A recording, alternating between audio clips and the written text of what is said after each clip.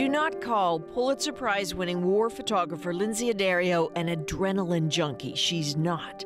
Don't call her fearless. She's not that either. What she does is terrifying, and it does scare her. The searing scenes she shoots sometimes make her cry so much she cannot see behind her lens. But she goes back to the front lines, to famines, because, as she wrote in her memoir, it's what I do. 4 New York Times journalists were held captive. Even after being kidnapped twice in Libya and Iraq, after being assaulted and traumatized, it's still what she does. They are all home safe now. But there's a question in this era, when the powerful tell lies and make people doubt, how much does the work of a witness matter? She happens to think it matters more now than ever. So she spent some time with us in the National Studio to talk of the costs of opening eyes. Welcome to the National. Thank you. We've tried to decorate the place a little bit for you. Wow, it's amazing. As hard as it is to look at them, can you hear any of these? Like, are the sounds of any one of these really loud in your head? I mean, Libya, for sure. This one up here? Yeah. And Korangal. That's Afghanistan? Yeah, that's in Afghanistan, so that's 2007. And what are you hearing when you look at that? I mean, that's right after an ambush. So we were hit from 3 sides by the Taliban, and it was just cracking, you know. So there was the wailing and moaning, and that's a funeral for Mama Cisse. She was a young woman who bled to death during pregnancy, during childbirth. And a completely normal pregnancy. Yeah. Right? She was pregnant with twins, delivered the first baby in the village, and the second baby wouldn't come out. She had to take a canoe across a river after having just delivered the first baby, and then like about 6 hours over bumpy roads in an ambulance to get to the hospital. That's when I met her. And I photographed the delivery of the second baby, and then she started bleeding, and no one, like the midwives were just sort of mopping up the blood and saying, oh, it's normal, it's okay. And but you knew. I knew something was wrong. So I actually ran to try to find the doctor, the one doctor in the whole province. And he was in surgery, and I went into surgery. I put on scrubs, I went in. I said, I think this woman's dying. And he said, well, I'm busy. And I went back, and they picked her up and carried her to him, and she died. Yeah. That scene didn't just rattle Addario. It touched nerves in important places.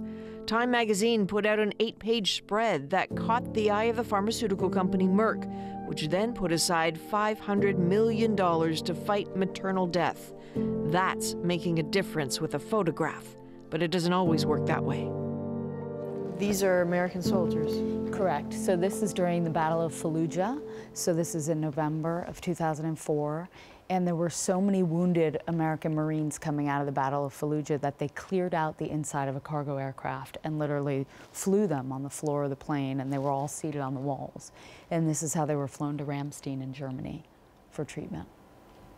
I don't know that Americans had really seen pictures like this. They had, at that I point. don't think they had. I had never had access like this. And this was for Life magazine. Right. So we got this incredible, unprecedented access. And Life held the photos through the re-election of Bush. And my photo editor said, my feeling is the editor-in-chief doesn't think the American public can handle seeing these images. And I was furious. And I said, you know, how dare you send me to Fallujah if you don't even have the guts to publish what I'm seeing. And so luckily, I called the New York Times Magazine, and they published them. But that's why you take a picture like that, right? Of course. I mean, yeah. The moments she captures don't leave Addario. Sometimes the faces of people at their lowest have ended up being the ones she sees in her mind when she's in trouble. Photographer Lynsey Addario was one of them. The group was beaten and threatened with death. That was certainly the case in March of 2011. Addario was with Anthony Shadid, Tyler Hicks, and Stephen Farrell when they were grabbed by Muammar Gaddafi's men, kidnapped, beaten, and moved around. Addario knew enough about the sexual violence women face to fear the worst. I've heard the stories, I've heard the testimonies that I've heard of women in the Democratic Republic of Congo, women in Darfur. You know, I feel like I got off easy. I mean, these are women who were raped, they were gang raped. Their stories are horrific. And so for me in Libya, you know, over the time of our kidnap, I was touched, I was groped, I was, you know, tied up, blindfolded, beaten up. But for me, it was nothing compared to what the women that I documented went through. But I did sort of turn to them for a source of strength in the middle of the kidnapping in Libya. Like, I remember one night we were in prison and we were all terrified. We had no idea how long we would be held for and what they would do to us. And I remember thinking to myself, you know, if those women in Congo and Darfur can hold their head up and do this, I can get through this. And I just kept telling myself, like, I can do it. And that's sort of, they were really a source of strength for me. And when you went home, you got pregnant. I did. When I came home from Libya, I was still ambivalent because I think as a woman, a professional woman, especially a woman in this job where we travel all the time, you know, it's very hard to figure out what life will look like as a mother.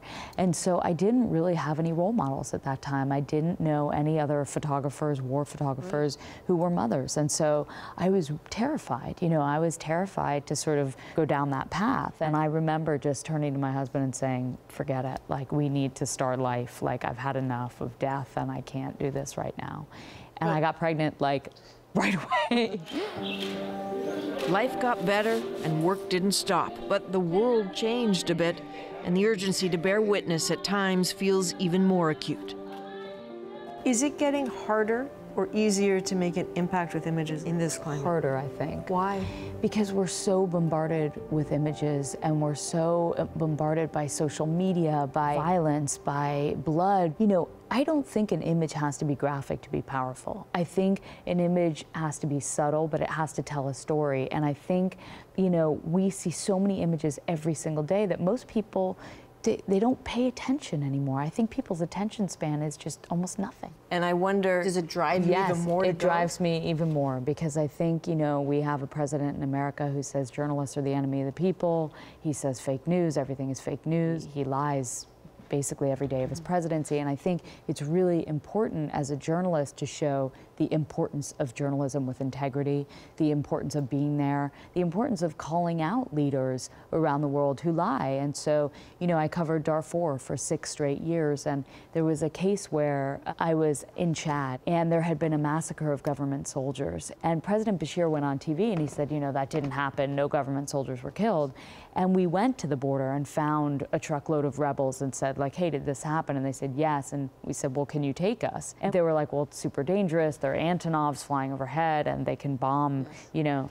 And we were like, look, we have to see it to report on it for the New York Times. And we went, and there were bodies clear across the desert. And that picture was on the front page of the New York Times. And you know, when you have a picture as proof, you cannot lie. You know, the fundamental fact that a photographer has to be there is really important at this time in history. It is the curse of the world right now that there are a lot of troubled places she needs to go to next. South Sudan, maybe Yemen. It's our great fortune there's a Lynsey Addario ready to be there.